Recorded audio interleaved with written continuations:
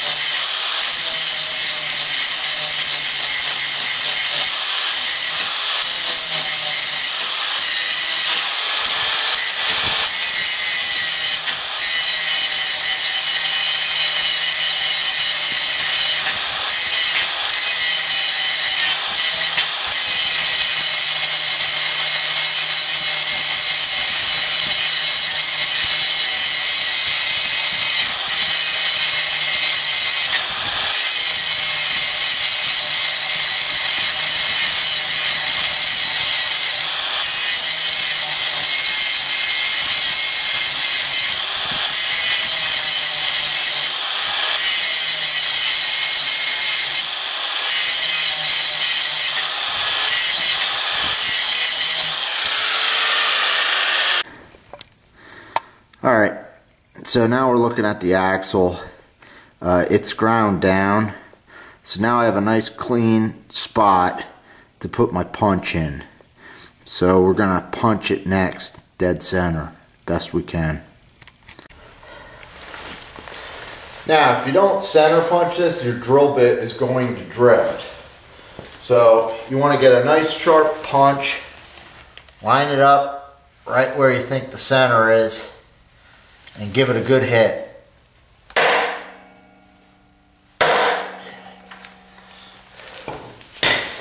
We did pretty well there. I'll show you what that looks like.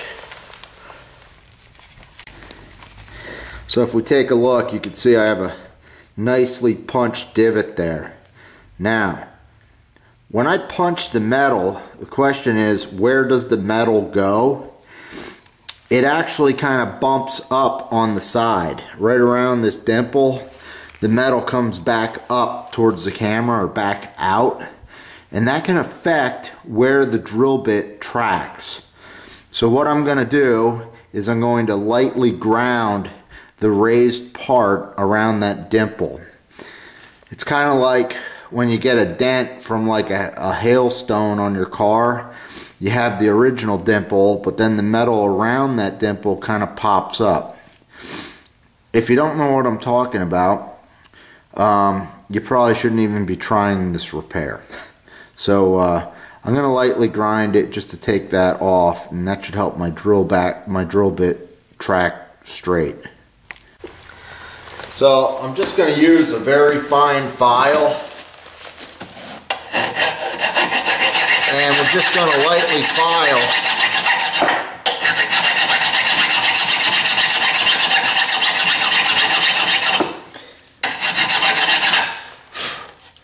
right where our dimple is, so that we don't see any raised metal.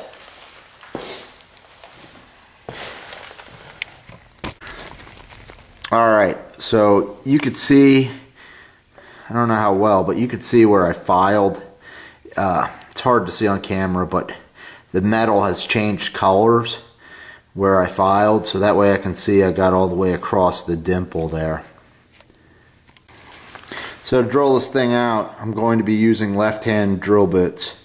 Basically, they're the same as a right-handed drill bit, except the threads are going the opposite way, and your drill needs to run in reverse. What that'll do is it might help loosen up the broken off bolt and help it spin out, since we'll be going to the left. If I just drill it out and it doesn't come out, I will be using an easy out to get it out. Alright, so I got my left-handed bit in. I'm starting with a small bit, about 1/8 of an inch. It's easier to start small and then work up big. And we're just going to really take our time and drill slow. You want to start real slow to make sure you get your hole in the right spot.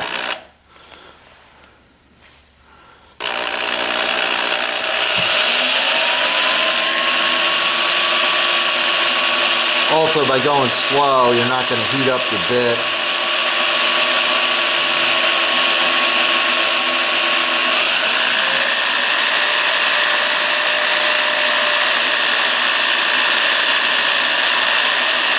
If the bit gets too hot, it'll dull.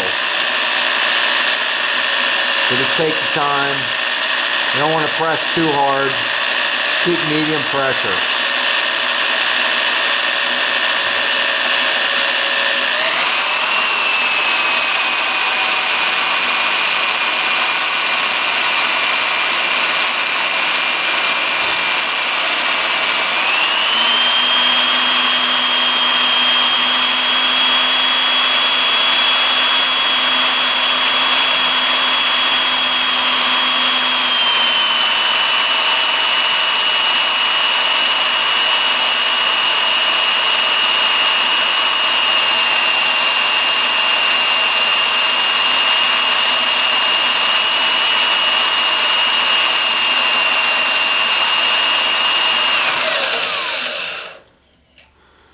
And you can see that, I don't know if you saw that, but we just loosened up. So sometimes the heat from the bit and some of that pressure from drilling with the left-hand bit will cause your bolt to loosen up. And it looks like it just loosened up. So I'm just going to keep light pressure and see if it'll come out. And it's slowly backing out. I'll zoom in so you guys can see, hopefully.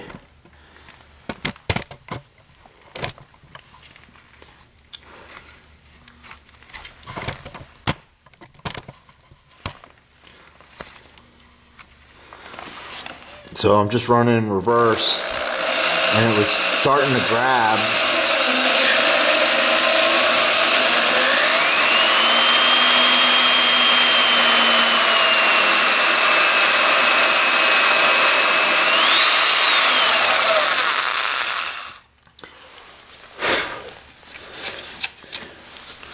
Well, it's not catching anymore. You just don't want to break off your bit, so you want to be patient here.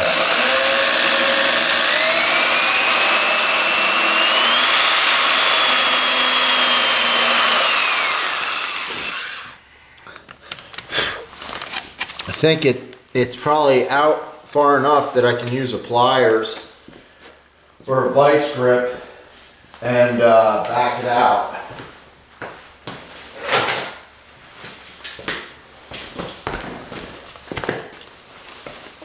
The real trick here is just to be patient. You don't want to overdo it.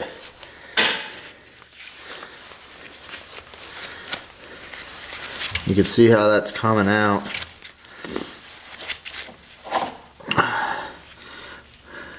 Well, friends, that's what we got, and looks like a job pretty well done.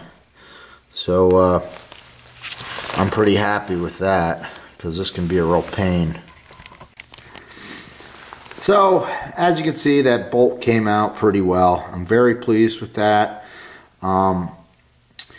Basically what my plan was to drill it out with that 1/8 inch bit, and you can see my left-handed drill bit set here. I got this at Harbor Freight, and it has, you know, really good reviews. A 13-piece drill bit set. The reviews are great on this thing, so you wouldn't think it would be excellent, but you don't use it that much, and I figured for like $10, how can you go wrong? I'll try it out. So it just paid for itself right there for me. I was gonna drill it out with an 1/8 inch bit and then move up to a bigger bit, like maybe a 9/64 or 5/32 bit, and then once I had a hole wide enough, I was going to switch over to an easy out. Here's some easy outs. These are made by Snap-on, and this is an 1/8 inch, they call it a multi-spline, stock number REX104A, and you can see it basically has a left-handed thread easy out on the end, and it has basically a hex stock that you could put a ratchet wrench on, and you turn that to the left to get it out. And this is the same tool, it's just one size bigger. So you know, if it didn't come out with those bits, I would have tried those easy outs, which actually bite into the broken bolt and would pull it right out. Another way to get out a broken bolt, you could weld a piece of metal on there. So if you're really good at welding, you could grind it, tack weld a piece of metal on, and screw it out. Another thing I've done in the past when I was in a bind was I've taken a Dremel tool and I put a little circle rotary cutter and I cut a notch right into the metal and into the bolt, and I've backed it out with a flathead screwdriver. But you got to cut a pretty deep notch, and I had to use a screwdriver and a wrench and a lot of penetrating oil, and I was able to get one out that way. So this one came out pretty well. It is a snowblower, so it kind of looked like it was rusted in there, so I'm pretty happy with that. I think one of the big tips for you is, you know, don't just try and drill it out, try and grind it flat. Even if you have like an engine block or something, a casting, you know, if there's no mating part right up to that bolt, you know, if you can grind a little bit of the casting away in the bolt, that'll give you a nice flat surface to use your punch and do a good job. So I'm Double Wide 6. I hope you guys enjoyed this repair. I have a bunch of other repair videos under my channel, so check them out. Please comment, ask questions if you have any questions, and as always, thanks for watching. Have a great day.